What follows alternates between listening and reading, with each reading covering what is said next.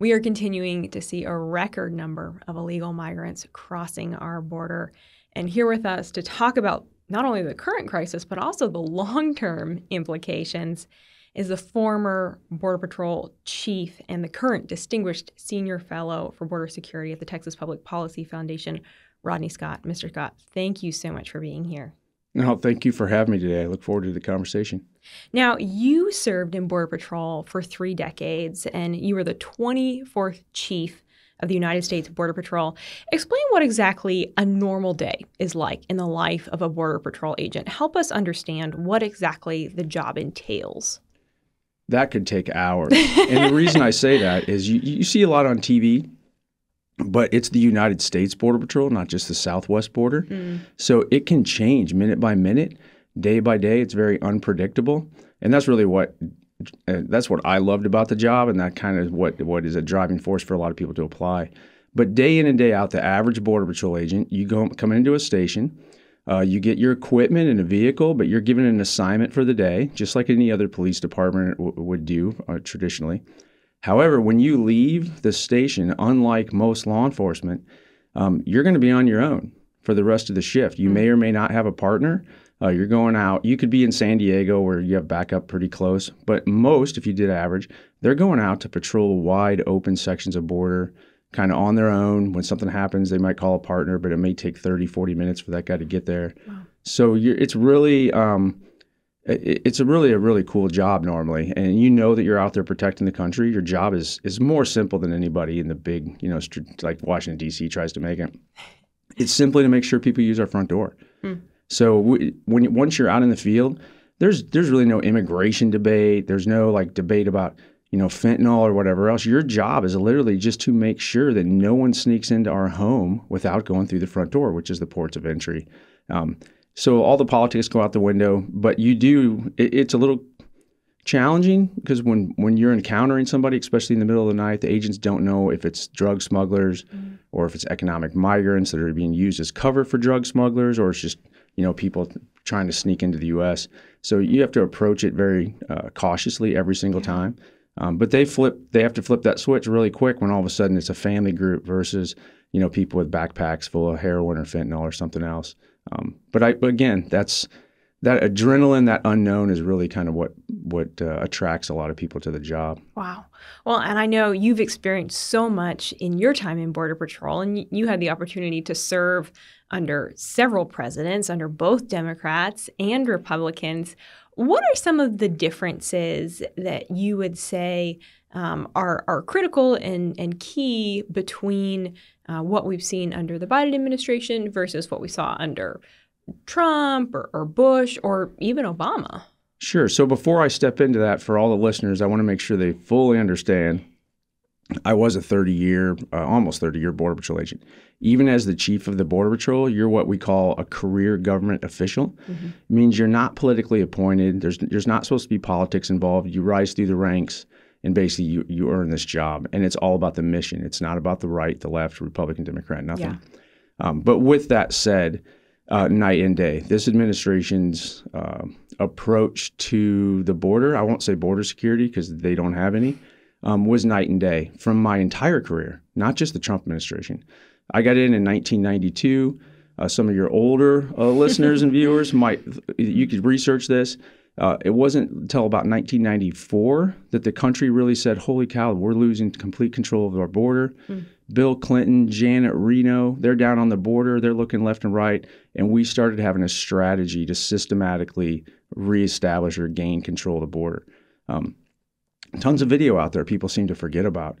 But again, under the Clinton administration, I was a pretty young agent, but I stood beside Janet Reno in San Diego, kind of explained what we were dealing with every day, and we started controlling our border. We literally started building barriers. We started coming up with better strategies that were personnel, technology, and infrastructure. We didn't use those terms back then, but that's what we were doing. But from my entire career, every single day, almost without exception until January of 2021, the border was getting more and more secure over every single one of those presidential administrations. And it really was because of this. One, it wasn't just the resources. Border Patrol grew while I was in the Border Patrol, we grew from just over 4,000 to 21,370 before Congress defunded them down to a little bit below 20,000. But we were rolling out also policies, and we were making sure there was a consequence for an illegal activity. Because you can throw all the infrastructure you want on the border, but if there's no consequence for the illegal entry, then they're just going to keep coming. The Biden administration reversed not just the Trump administration. That's the talking point of the day, but they reversed every one of those administrations' efforts to secure the border. Reinstated catch and release. So basically, most of the illegal aliens today that cross the border Border Patrol even encounters are being released into the U.S. So that creates this draw. But the more importantly, people need to understand the cartel is now using that every single day. Basically, they look what's north, how many Border Patrol agents and law enforcement agents are on the north side of the border. They hold back however many illegal aliens that they think. Now, some people would call them asylum seekers. And in this case, most of those are people that are willing to surrender to Border Patrol agents. And they push them all across at the same time. What that does is it overwhelms all the law enforcement resources so that they can push a second wave through, commonly referred to nowadays as gotaways. And those are the individuals that are willing to pay more to not encounter a law enforcement officer. That's where most of the narcotics is. That's where most of the criminal aliens are. And this administration literally stopped border wall construction. They stopped the due process that we'd created with the migrant protection protocols. They stopped the safe third country agreements that we were establishing with other countries to make sure asylum seekers could get safety, but they couldn't nation shop. And they created literally this catch and release process that is now a complete disaster on our southwest border. Wow. So it's really a complete reversal of not just the Trump administration, but 3 decades of my border security of Republicans or Democrats. They reversed all of that. So when we look at the differences, what now compared to, what your life was like as a Border Patrol agent? In contrast, what are Border Patrol agents having to deal with today that they really weren't having to deal with or maybe weren't having to deal with to the degree 10 or 15 years ago or even 5 years ago? Or 2.5. Or 2.5 years ago. So as we started off, when I explained them, like what the average day of a Border Patrol agent is, that was my experience. Yeah. We still had processing. We still had transportation duties where you were doing, quote unquote, not enforcement kind of care and feeding. But it was a very, very small percentage. Maybe out of a 5-day work week, you might get assigned that once. It really has shifted now. So there are a few Border Patrol agents out there still at the beginning of the shift that are doing kind of what I just told you. But unfortunately, right now, and I think earlier this week in testimony, one of the chiefs testified, Tucson sector, the largest sector out there. At the beginning of the shift, before anybody new is arrested that day, over 20% of the agents never leave the station. They're assigned right out the gate to what we'd call administrative non-enforcement duties. Wow. Care and feeding, taking aliens to the hospital, processing. But what he left out of that is the fact that within an hour or two of this shift, because the cartel is holding these groups and strategically pushing large groups across or multiple small groups, most of the agents out in the field, in many, many cases, 100% of the agents out in the field are then tied up with a group of illegal aliens, and then they have to either transport them back. And I think it would help to give a little bit of a visual here. Yeah.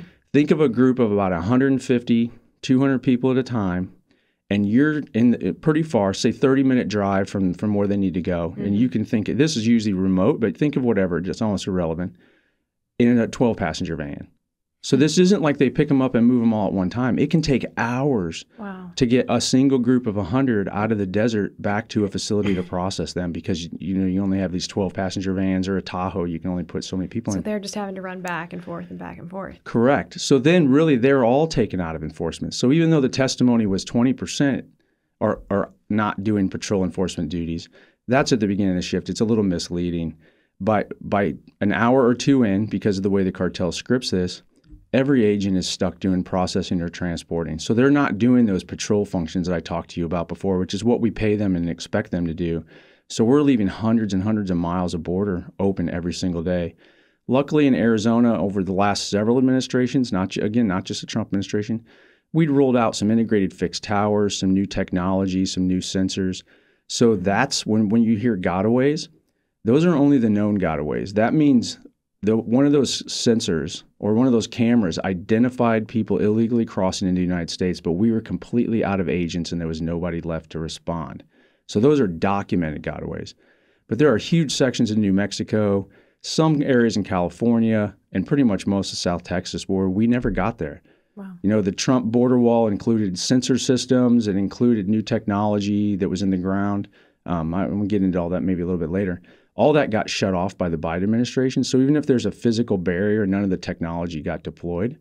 So they're blind. As soon as agents aren't in those areas, we literally can't document gotaways because there's nowhere there to document it.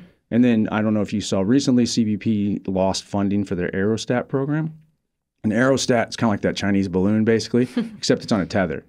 So it provides a camera overview where there's not a lot of other technology. We were using a lot of those in South Texas because it's so flat. CBP's funding for that just got completely cut. Wow. So we're going to lose that eye in the sky. So there's going to be less situational awareness. So for the Biden administration, gotaways are going to go down. But it's not because they really went down. It's going to be because nobody's out there to report them. No one's seeing it. Wow. When these migrants are picked up by Border Patrol, where is Border Patrol taking them? What are some of the destinations, and where is Border Patrol having to bus them back and forth to? Sure. So it varies dramatically. And for some of your listeners, I want to clarify even the term migrant. So from a legal standpoint, I even use the term migrant a lot. Anybody that's like moving from point A to point B, like migrating, if you will, up to our southern border, I even call that a migrant. But the second you cross the border into the United States, by law, under the INA, that is an illegal alien. Because whether you're claiming asylum or not, you're not supposed to cross in between the ports of entry. It's a violation of 8 U.S.C. 1325. Anyway, so Border Patrol, once they encounter an illegal alien or even a U.S. citizen that's smuggling across the border, because that does happen. In my last year's Border Patrol, there's like 1,500 arrests of U.S. citizens smuggling narcotics or aliens across the border. They have to be taken back, for the most part, to a centralized processing facility. The only exception to that is under Title 42. We were trying to keep people out of stations because of the COVID and everything else. So we do have some remote processing capabilities, but it's pretty limited out in the field. That in San Diego there's 60 miles of border. That could be a 5 to 10 mile drive, but usually it's pretty rugged mountains, still not super fast. But in Arizona and even some parts of South Texas, that could be an hour or a 2-hour drive from remote sections of the desert. And again, the cartel usually kind of times this out, maps it out. That's why you see quote unquote asylum seekers crossing through these very remote areas in the middle of nowhere. You're like, if you're going to surrender, why would you go way out there to do it? It's so that they can drag out Border Patrol's logistics and make them spend as much time as possible on these migrants that are willing to surrender. So the illegal cartels aliens. are orchestrating all There's of nothing this. that crosses the southwest border without working with the cartels. They're either directly paying the cartels or the cartels are controlling their movements for another benefit, meaning to systematically overwhelm Border Patrol, create a gap in the border security, and then bring the narcotics across. That just seems shocking to me. Everyone, you can say with confidence that every single person that illegally is crossing the border, they've had some sort of contact with cartels. Yes. Wow. Yeah, there's a lot of studies to back that up. And you could go to DEA, get out of immigration for a minute. Go to DEA, go to like ICE, but the HSI, the Homeland Security Investigations aspects of it, or go to anybody in Border Patrol. That hasn't always been that way, by the way. Early in my career, what people kind of visualize sometimes did happen. We used to have groups of people, economic migrants that wanted to come into the United States illegally. They'd line up on the border. They may or may not have a guide that they would pay. And then sometimes they would just rush across and you catch who you can, and sometimes they sneak across. But over the last several decades, the control of the cartels in Mexico is off the charts. And I do agree, by the way, that we need some new laws. We need to attack this differently because they're a bigger threat to the security of this country than most people understand. They control the border today. And they control the border today under the Biden administration because of this mass migration to a level that they've never had. And I mean, like, they don't worry hardly at all about what they're trying to get in because their success rate is so high. The hearings earlier this week talked about narcotics. Most of the fentanyl comes through the ports of entry. No, most of the fentanyl is caught right now at a port of entry because there's a law enforcement officer with detection equipment standing there every day waiting to greet you, talk to you, and inspect your car, your luggage, whatever. When the cartel can systematically remove all law enforcement from a huge section of border for hours and hours on time over and over and over again, how much is coming through there? Because last I checked, we don't have a shortage of fentanyl in Chicago, Pittsburgh, Pennsylvania, wherever. That stuff's crossing the southwest border. So I think the big question is, why isn't the Biden administration stopping this, and how did they let it get this bad? I mean, Homeland Security Secretary Alejandro Mayorkas, he's not dumb. He's a smart, intelligent individual. Why isn't he taking strategic action to stop this? So now that's the politics, right? So I've always tried to avoid explaining why someone else is doing something. But at a certain point in time, you just have to look at all the evidence in front of you. So this is what I do know. And I'll touch the why maybe, but probably skirt it for the most part. But this is what I do know. Everything you just said about Alejandro Mayorkas is factual. He was part of DHS under prior administrations where deterrence was working, where we were systematically improving the security of the border. And he is, I've interacted with him, he's a very smart individual. Every decision he makes is deliberate. But if you back up, what shocks me more is, why are we surprised at any of this? Biden campaigned on this. Everybody stood up during the campaigns and said illegal aliens should have access to health care. We should be more welcoming. People on the south side of the border were literally wearing Biden T-shirts before the election. This administration, literally, if you back up and look at it, they said from day one, we have a plan. We're going to act on that plan. Our plan will be successful. We didn't, even I as the chief didn't realize that plan was really to open the border. Yeah. All these decisions are deliberate. And there's a lot of evidence to back them. Why? I don't know why. This is damaging our country. And I'm not talking about like just the immigration aspect. I mean the amount of fentanyl, narcotics, the ability to not even, the lack of ability to control who and what enters our country or even know. I don't understand. Because I've never, Tom Homan said this the other day, I've got to give him credit, and it made sense. He's like, tell me what's bad about border security. What is the downside of having good border security? But this administration is 100% set. They've doubled down on this strategy of catch and release, let as many people come in as possible. They're even trying to create new ways to get around the refugee program to let more people come through this illegal parole process. Why? I don't know. To be completely honest, the only thing I can figure out is they also fought having the census differentiate between U.S. citizens and illegal aliens. And it comes down to congressional seats. Okay. The more people in a district or more people in a state, the more congressional seats they get. I can't think of any other real reason that in voting. So when we think then about the long-term consequences and effects, obviously we're seeing the immediate we're seeing the immediate effect of fentanyl overdoses and communities being really overwhelmed by just the sheer number of these illegal aliens. But let's fast forward 5, 10, 15 years down the road to maybe just a suburban community in America. How could a community like that be affected by illegal immigration? It's beyond the illegal immigration. Let me remind everybody of this as well. Nothing stays at the border. Nobody crossing that border, to include the cartel, to include the person backpacking fentanyl or coming through the port or else, their destination is not El Paso, Texas. It's not even really San Diego. It's your town. Whoever's listening to this, the destination is your city in your town. It's coming there. So what is that? What is it? DHS, again, we have a short memory, but DHS was created after 9/11 because 19 people, there were 20, but one of them got caught by Customs and Border Protection in Florida and got kicked out. There were 19 people caused 9/11. There's more behind the scenes, but were directly involved.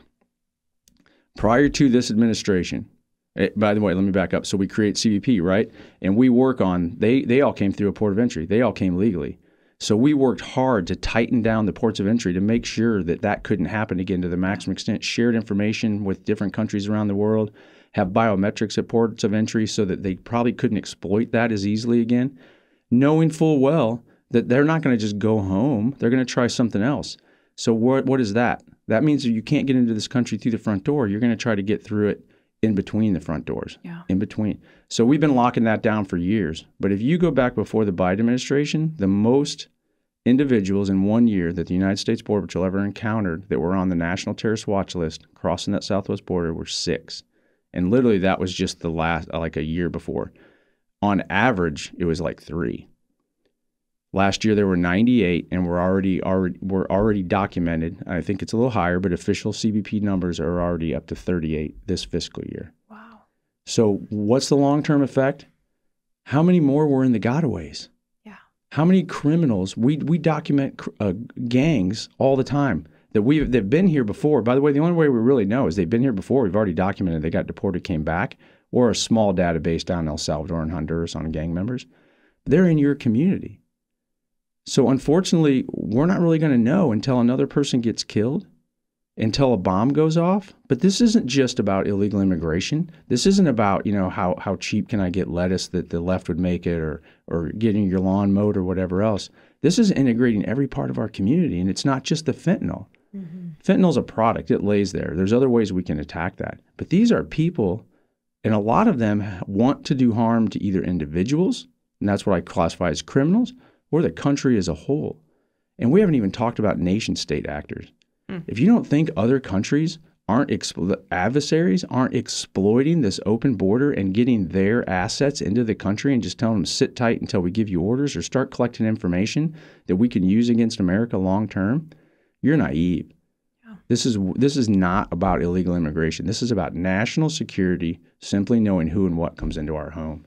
And we've given that up. Well, one of the things I've been seeing is we have seen an uptick in Chinese nationals apprehended at the southern border, correct? Correct. And we've seen an uptick.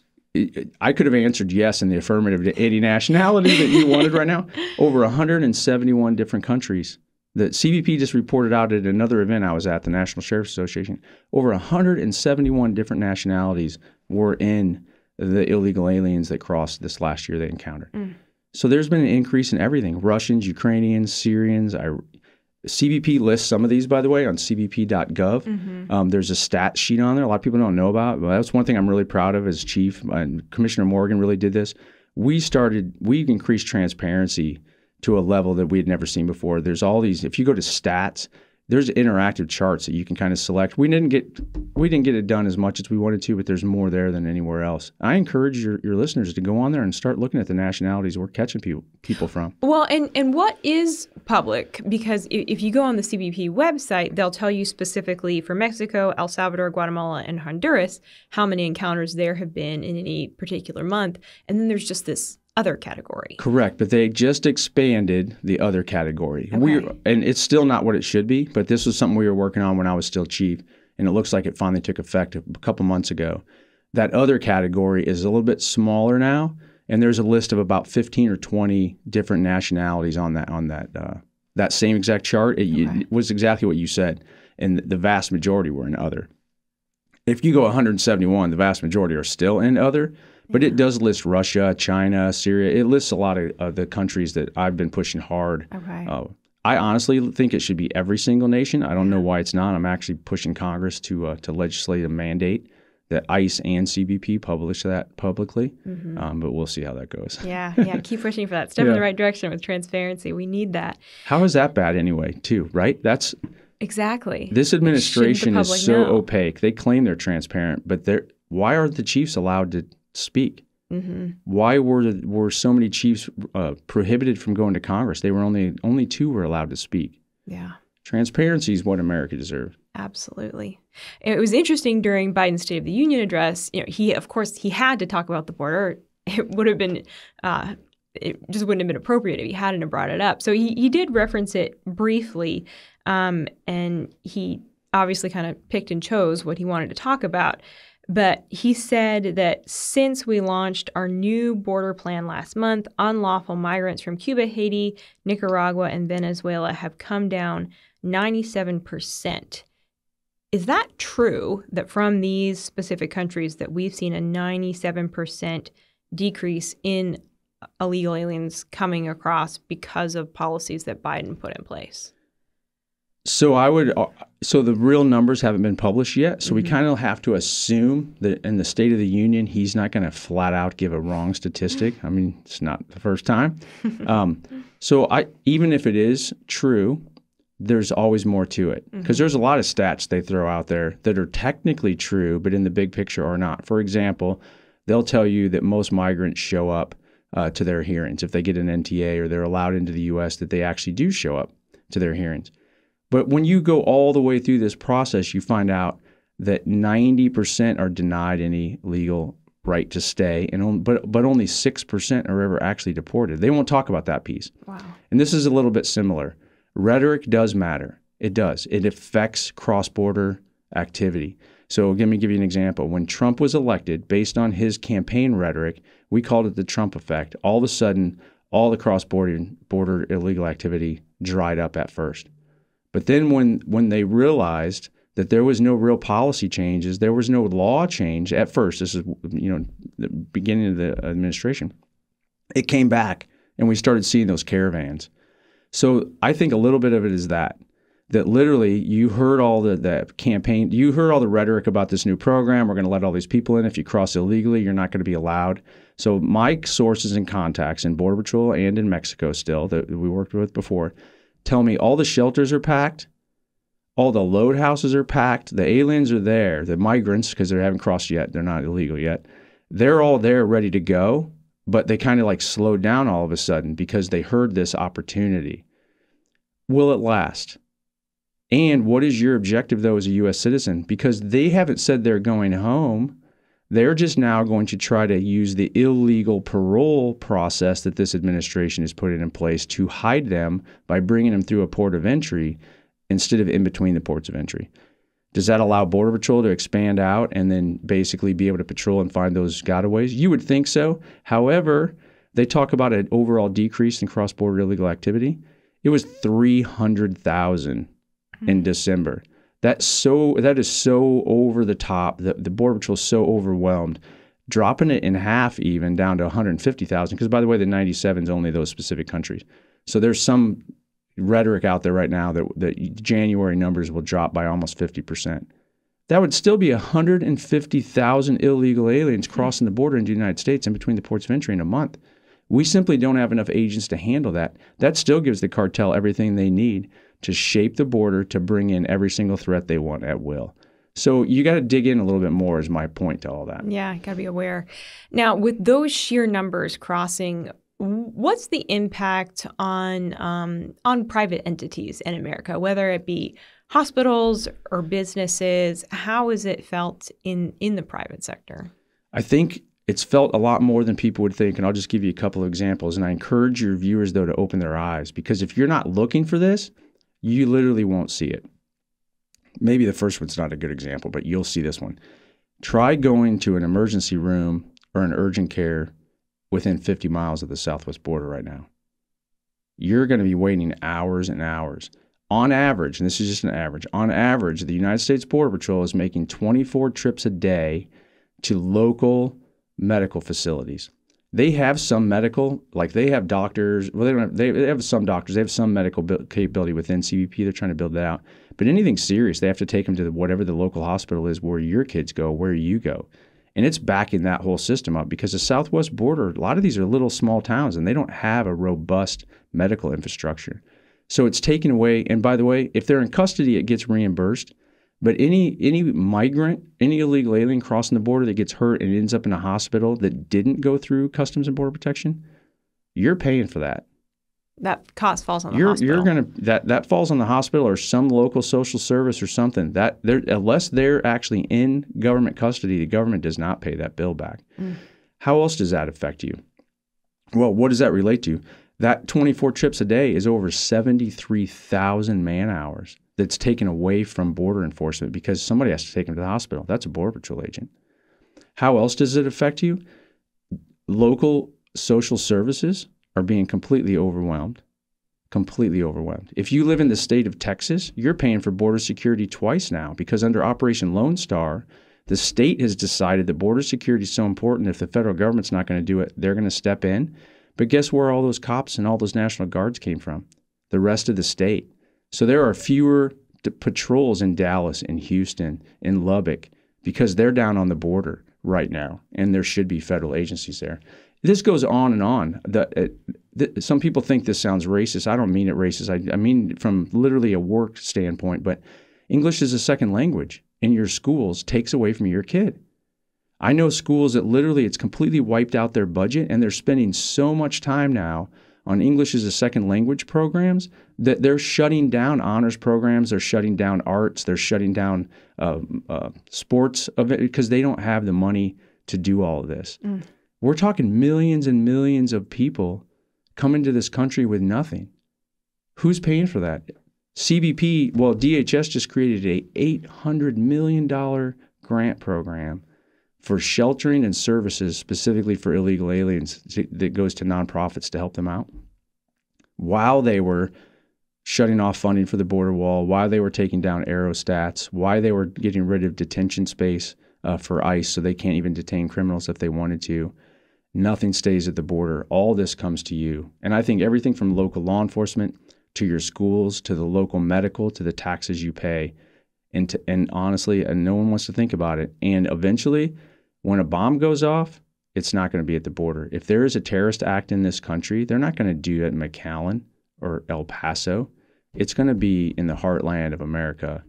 And I'm afraid that those people already got there, and they're in the process of planning it now.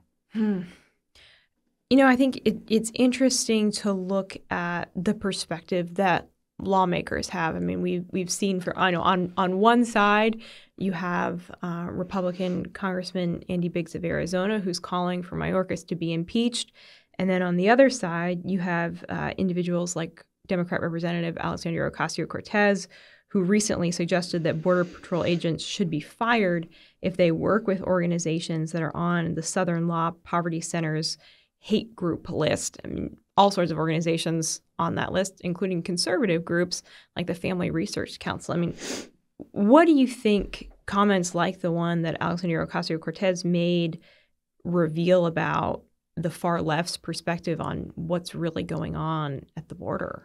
So it makes you two things. It makes you question their motives. I really don't listen to anything she says anymore. I mean, when she went to the border and accused Border Patrol agents of making the aliens drink toilet water, and it was proven wrong immediately, and we showed the whole system, or the fake whipping incident. Basically, she's just trying to fan her base. They both sides accuse the other of like fanning their base. But here's the thing: all their arguments are completely void of fact, evidence, or reality. And that's the catch. If you look at the other side of it, if you will, Mayorkas lied to Congress. So forget about politics for a minute. And this is what I try to talk, because I do have friends that don't necessarily agree with me on all my political views, but I ask them a couple things. One, you got to separate border security from immigration. So that's the other thing. They always get into this emotional immigration and talk about maybe your nanny or whoever cleans your yard, the nicest person you ever met in the world. And they don't talk about how this illegal immigration, second, third level effects creates this whole cartel, feeds it, allows terrorists to get anything else, right? But it's all emotion. But border security is not about immigration. Border security is about simply knowing who and what is coming into your home. Do you believe that it's wrong to ask somebody to come to your front door or your house when they come visit you? That's all we're asking as a nation. Don't sneak through my windows. Don't cut holes in my walls.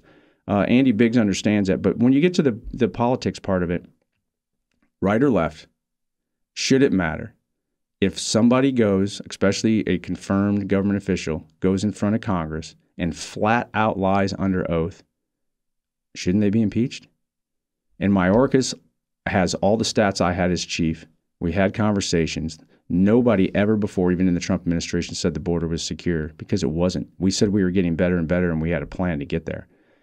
He lied in front of Congress, said the border was secure, knowing that over 2,000 illegal aliens were documented getting away every single day, knowing that we were leaving hundreds and hundreds of miles on the southwest border completely unmanned, that we had gutted the northern border of personnel and were leaving thousands of miles on the northern border unmanned. Thank God Canada is a little bit more of a reliable partner, and they were trying to help fill some of those gaps. But we haven't even talked about the coast. If you've noticed recently, Florida's got a significant increase in migrant landings. Well, how could you say the border's secure? Yeah. The man lied. I don't care what RD or an I. You should be impeached. So what are the solutions here?